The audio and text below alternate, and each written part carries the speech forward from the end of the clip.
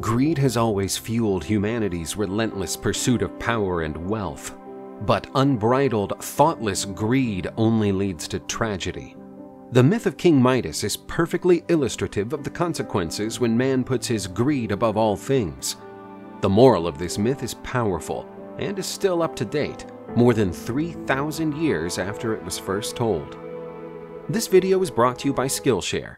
You, like me, have already felt impressed by the technique and creativity of the artists who do the artwork of our mythological comics.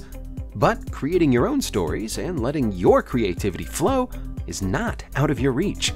Skillshare is an online learning community with thousands of inspiring classes that will help you blossom the artist within you. If you want to take your first steps into the world of comics, I recommend Ira Marx's Classes Drawing Comics, a beginner's guide. In these, he will guide you through the basics of comics so that you have the foundation to devise your first pages. But Skillshare isn't just about comics and illustration. There are numerous topics for you to explore, such as photography, marketing, music, productivity, film and video, and more. All the classes go through an intense curation process, and new premium classes are always being released. Plus, there are no ads to get in the way of your concentration. The first 1,000 of my subscribers to click the link in the description will get a 1-month free trial of Skillshare so you can start exploring your creativity today.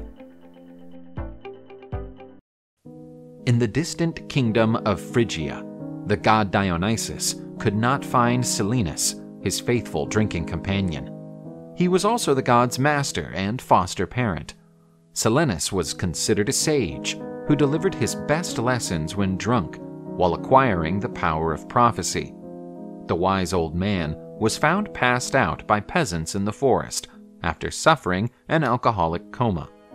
They took him to King Midas, who recognized and welcomed him immediately with full hospitality. There were days of drinking and feasting in honor of the illustrious guest. The god Dionysus was pleased to find his old companion so well treated by his host. He greeted King Midas and, as a sign of gratitude for the good deed, decreed to fulfill any of Midas's wishes. The ambitious Midas did not reflect deeply on the matter and quickly chose his wish. "I want everything I touch to turn into gold." "Are you sure?" "Yes, of course. I will be the richest man who ever lived." Dionysus fulfilled his wish, but felt sorry for Midas that he didn't make a better choice. Midas, eager to test his new talent, picked up a small stone that lay on the ground, and it immediately turned into a gold nugget. Euphoric, Midas touched several things, and all of them immediately displayed the golden color of gold. Midas suddenly felt hungry and decided to eat an apple. As he touched the fruit, it turned into a copy of the golden palms in the gardens of the Hesperides. The shrewd Midas tried a new approach.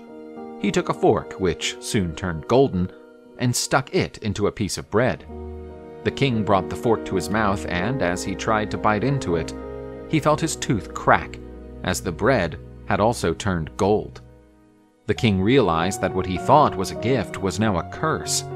Midas felt that his end was inevitable, since he would quickly die without food, and he collapsed in tears on the dining table. The king's daughter arrived at the palace and saw her father weeping on the table. Attempting to console him, she touched her father's hand. Midas looked in horror at his daughter, who had turned into a statue of gold. In desperation, he knelt and asked the god Dionysus to remove that nefarious power. The god took pity on Midas, as he had no intention of harming Midas and his daughter. Dionysus asked the king to plunge into the waters of the river Pactolus, and, already in the water, to ask that the power of his touch be removed. Midas bathed in the waters, and the riverbed became covered with a golden sand, and the scales of the fish also began to glitter like gold. The king was finally free of the curse. Everything he touched returned to normal, including his daughter. After this trauma, Midas repudiated all wealth and left in the company of Pan to live simply and humbly in the fields and forests.